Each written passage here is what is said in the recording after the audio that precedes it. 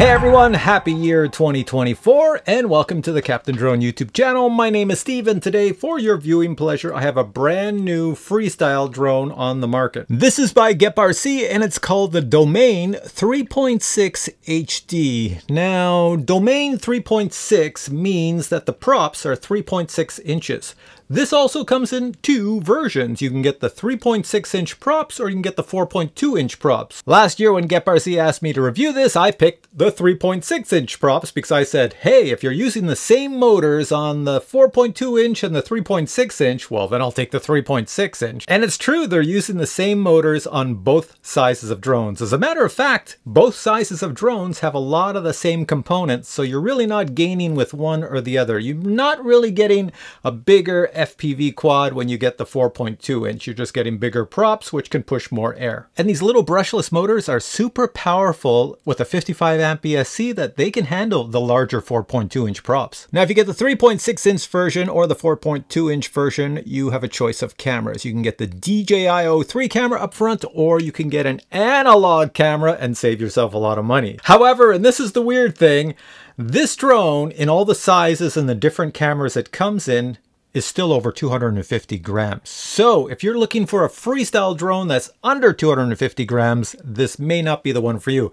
However, if you're looking for a freestyle drone that is super powerful, amazingly tuned for freestyle, then this is the one for you. As expected, GEPRC put their new flight controller in it, so it does have the TACR, I call it a TACR, F7 flight controller. As I mentioned already, it's 55 amps. If I lift this up, you can see we're rocking a dead cat frame. That means the arms shoot out to the sides and the props are not in front of the camera, so you don't get props in the frame if you film with the DJI ACTION system. I don't know why they do that with a freestyle quad, because the best freestyle quads are X frames and you do get the props in the frame, but most people doing freestyle really don't care about the video quality. They're just out there having fun flipping this thing all over the place. So if you want to do cinema photography, this would actually be good for it. For receivers, it comes with plug and play. So if you get plug and play, where is it back here? You could use the DJI FPV Remote 2. If you get the plug and play version, you can also get it with Crossfire. So if you have a Crossfire remote, you can get it with TBS Nano, and you can also get it with ELRS 2.4. As I already mentioned, I have the digital version, or you can get the analog version. So for digital, you're going to have to use the DJI Goggles 2 or the DJI Goggles version 2 or the DJI Integra goggles to fly this baby. Another thing to mention is that these side panels do come off and they are customizable. So in the kit, you will get extra side panels and you get stickers and you can customize them. The only thing I'm amazed at is that in North America, in the FPV hobby, all FPV freestyle flyers like two colors. Either it's pink or it's lime green, and neither of those colors were in the kit. And before our flight, let's talk about batteries. So let me show you the two batteries I used. So it does require 6S power, so you need a 6S battery, and up top, that's the first battery I used. It's very light at a 1050, and then the next one I used down here is a 1300. I'll show you when I use the different batteries. This is much heavier, the 1300, than the 1050, and you'll see why I use the two batteries. Also, for your viewing pleasure, to answer many questions I always get after I make a review, I did one flight with no camera on top and just a battery, and this thing flies amazingly. Then flight number 2, I used the DJI ACTION 4 and I stuck that up front here. DJI ACTION 4 is up front and flew with that, and it flies great. The only thing I have to say is this camera sucks at low light. It was a dull day. Never use a DJI ACTION 4 in low light or in the dark. The image is terrible. You'll see in the video. It's not very good. Then in flight number 3, because so many people want to know, I put the Insta360 ACE PRO, which is the heaviest camera you can get, but it is the best action camera known to man. And I stuck it on top. Look at how big it is, with a large battery back here, and flew it around at night. Why did I fly it at night? Because this is the only camera on the market that can film at night. You know, action cameras can't film at night. As soon as you start moving them, there's no more stability or anything like that. Everything gets blurry. So I tried this at night, and you will see the results in this video. So with all that said, my review is kind of long, so I've cut it down to make it very short and compressed. And here we go, check it out. Here we have the GEPRC DoMain 3.6 HD, and here we have my hungover face this morning. And more importantly, we have a new guy at the field. This is Cannon, and Cannon is going to fly the FMS Mall, the blue one way back there. It's going to be his maiden, and are you pretty excited? I'm more nervous than excited. Yeah, doesn't that face look excited? Right now, I don't want it to stay that way. Oh, he wants to keep it in pristine condition. So I'm going to take the DoMain and fly around and capture his maiden. And then after I fly the DoMain 3.6, I'll be flying my jet for the first day of 2024. Yes, this is the first day of 2024. It's New Year's Day. I had too much wine last night. I'm kind of hungover, so my hands are kind of shaky. But we're going to fly the new quad by GEPRC. Plug in the battery. I just plugged in a 1050 milliamp hour 6S LiPo battery into this. Now this can fly with a 1300 or 1500 milliamp hour 6S LiPo battery, but the specifications online says it only gets about 3.5 minutes flight time because it's a freestyle drone. So that means all the power from the battery is sucked into the ESC, into the motors. So I don't know how much flight time I'm gonna get here, but we're gonna give it a shot. Glasses off. Let's see if I have an image. Yes, I have an image, a beautiful image. Oh, this cable is frozen. Did I unplug these? I did unplug them. There we go. It's one thing with these FPV goggles, if this power comes out while you're flying, your screen goes black, and that's happened to me a few times. It's very scary. Okay, let's put it in air mode. Flight mode fast. Flight mode launch. All right, so it's doing well, and I see Cannon down there with Jacques. I've got very shaky hands. Anytime, Cannon, you can take off. I'll try to catch his launch. This is a maiden flight. He's very nervous. Oh, I hear it going. There it goes. He's up. Give it lots of power. I'll come back. I just don't want to get in his way. He's flying very slow. And it thundered in. Oh, you're gonna have to check your ailerons. My guess is the radio is set up incorrectly. Okay, well then we're back to this beautiful GEPRC drone. That's the cool thing. I fly these things on a maiden. I'm so used to flying every FPV drone under the sun that I don't even realize I'm flying a new quad. Like they all fly so well. Like there's no issues. So what do I think? Well, this thing flies really nice. Let's try it in a freestyle because it is a freestyle quad. Really slow. That was nice. Holy crapperoonie! Look at how slow I'm doing this. There's the ground. And look at, there is no prop wash. Zero prop wash. Okay. I don't have too many drones that have zero prop wash when you do a slow turn. That is weird. Let's try this. Let's go fast forward and flip. And flip. While going forward. That's incredible. Telemetry lost. But it does tell me that my battery's getting low with all that power. I'm gonna slow it down here. Just let the battery relax. Okay, we have Cannon checking out his radio now, seeing if everything is a-okay. So this is pretty good. I could buzz around him. Are you trying again, Cannon? This drone is incredible. I'm just flying around them. This is a super powerful drone and I'm whizzing around them. Good thing about New Year's Day flying is no one else is out here. Go by these guys and spin and stop. Now when you're watching my videos and I tell you the flight time, that doesn't mean the video is that long. What I do is I chop up the video just to show you the interesting parts. So if I say I've been flying for 3 minutes or 5 minutes or 10 minutes, you might only watch 2 minutes of video of the total flight because there's a lot of boring parts where I'm just buzzing around, not saying anything. I think Cannon's gonna go again. Are you going again, Cannon? So he's so nervous. Okay, here he goes. I don't know if I have barely enough power just to catch this maiden and take off. If he goes, oh, I hear him going now. It'll spin. Okay, here we go. Oh, he keeps on going to the left. And he's thundered in there again. So I'm gonna land this and go and help him because I can already tell what the problem is. All right, let's land this and then I'll come back flying this again, but I'm gonna put a camera on this the second time I fly. So here we go. Let me just try the other modes while I'm up here. Okay, so we just go here. Flight mode 2. So there's horizon mode. It's very stable. And, oh, I gotta come down. It says my battery's really low. It's gonna tumble out of the sky any second. And there's angle mode. Okay. So I'll just pop over. I'm gonna go land on the grass over here. There's barely enough power to get back. So I've been flying for 5 minutes on this battery, guys. All right, let's land over here. There we go. That was a 5-minute flight, over 5 minutes on that 1000 milliamp hour 6S LiPo battery. That's a way more than I expected, especially according to the specifications. That's really good. So far, I'm super impressed with this drone. I have not checked out the video coming from the DJI O3 camera into the recording unit. Haven't looked at that yet, so I don't know if there's any jitters.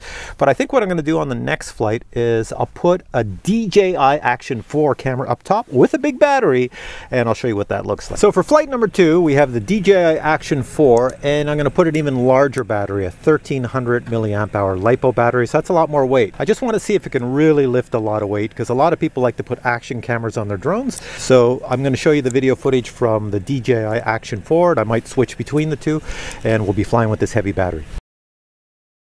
I love that they put the XT60 in the frame because it's so easy to plug it in with one cold hand. If you're wondering what the temperature is, it's -6 degrees Celsius with a little bit of a wind. Flight mode fast. Okay, here we go. Flight mode Armed. launch. Engine off. Well, it's lifting the camera. It's a little slower. There's Canon over there. I don't know if both cameras could pick them up because my action might be pointed in one direction and the other one might be pointed in another direction. I will say with all the weight on it, it flies a lot slower, a little heavier. It definitely doesn't feel as flickable as it did. However, it has no issues lifting all this. Okay, Canon, anytime. Give it lots of throttle. There he goes. Let's see him going. I'm going to spin around so we can catch him. He's up. Okay. Now he's going to the right. How is he going to the right? Okay, something's wrong. Okay, let's go fly with this camera on it.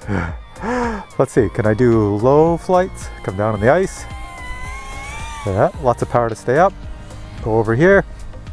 And I want to see with this extra weight, can we do spinnies? I have to spin a little faster because it is pretty heavy. But the question is, with all these spins, do I get any prop wash? Very little prop wash. This thing here is amazingly tuned. This poor Canon down there, he is very depressed. I might have to go fly his plane. Look at that, a slow turn and I'm still going. And next to no prop wash. I saw a little bit there, but next to nothing. Coming over here, behind me. Going over here. And up and around. And there's the guys down there. It is a screamer. It does scream. You can just hear it going. Poor Canon. He's new at flying planes and he's been waiting for this day. And this was supposed to be an awesome flight, but something's going wrong. All right, so let's come on back. I'm just impressed that this thing here flies with the camera on it and flies no problem. It's fast too, it's very fast. So this quad seems to be crazy tuned. It's like really good. Let's come on back to me. And there I am right there. I'll come down and land in front of my plane and this camera. Engine. I love slamming into the ground. So what happened? I don't know. So first time ailerons were reversed. Yeah. That last flight they weren't, but it was going the opposite direction. It was going to the right. And you have, did you have safe engaged? I don't know. I need safer. Safer? My poor quad. I'm super impressed with this quad. Like it can lift this camera, lift the heavy battery, flies no problem. You get a good flight time. All right, so now what I want to do is a test I've been wanting to do for a while. I want to see how good this DJI O3 camera is in the pitch black. So right now it's nighttime, it's winter time, we don't have snow on the ground, but it is pretty cold out. Look at my breath. Now, as many of you may know or may not know, you can't use an action camera at night because action cameras can't record at night. They can't do any stability at night because they need lots of light to make stability. However, this is the ACE Pro by Insta360 and it has the pure view mode, which has a special chip in it to do low light filming. This camera I'm recording on right now is an Insta360 recording in the dark. So it probably looks pretty light here, but it's actually pitch black. Here, let me show you. I'll put on a light. So now I'm really glowing. See, it's black out, but when I turn this off, the pure view is going to do its thing, come to life, and here we go. So this camera that's recording me now is also an Insta360 ACE PRO, and it also has pure view, so that's why you can see me in the dark here. So I do have a little light to assist viewing me, so I'm going to stick it over by the camera. I'll turn it on now. You see it? There we go. I'm going to put this light over here, and it will lighten up our little drone so you can see it a little bit better. As you can see on the drone itself, the screen is movable, so I can view what I want to select. So I'm going to select pure view on here and see how it works out. Now finally, one last thing to mention about these cameras filming at night. A lot of movement and things might look blurry, so you know, this is the test I want to check out for myself. And the final thing I want to test out is if that little quad can lift that really heavy ACE PRO camera. If it does, it'd be pretty cool. I don't know how well the image is going to come out, but I'll show you what it looks like coming through the DJI O3 and the ACE PRO in the dark. Okay, looking through the goggles, it looks strange. I'm in acro mode. Here we go. Flight mode launch. All right, so I'm flying through the light posts. I'm just going to stay over here, and of course a car comes in this parking lot where there was supposed to be no car. And there's my Jeep. There I am. Watch out for these posts or else you'll hear a big clunk. Staying up high. So this is a school ground. Anybody who comes here at night, I have no idea what they are doing. If they're just parking over there, they're just parking to listen to music or make out. Coming back, so hopefully the image comes out well, which you're seeing. There we go. Here, I'll go over into the pure darkness. Telemetry recovered. There's pure darkness, nothing, and coming back. There we are. There's my world. Coming back. Telemetry lost. Telemetry recovered. Now I can't fly down too low because I won't see any of the wires, the electrical wires or anything like that. So I'm staying up, up, up, up. I can sort of come down to where the road is. Like this, go this way.